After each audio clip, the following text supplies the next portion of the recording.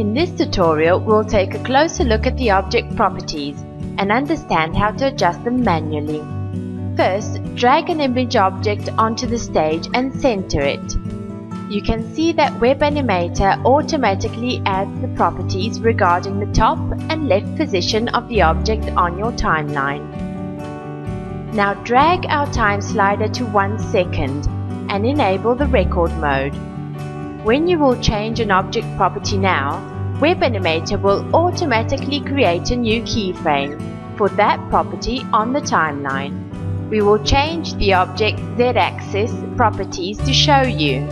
You can also add the properties manually, in addition to the automatic property creation during the record mode. Do that by clicking on the small property icon next to the object's name on the timeline. A window with all the properties you can apply will pop up. We now want our object to do a second rotation around the Y-axis and fade in. So let's add these properties by clicking on Rotation Y-axis and Opacity. Both new properties are now added to our timeline. When you will change the property values now, WebAnimator will add new keyframes to the timeline.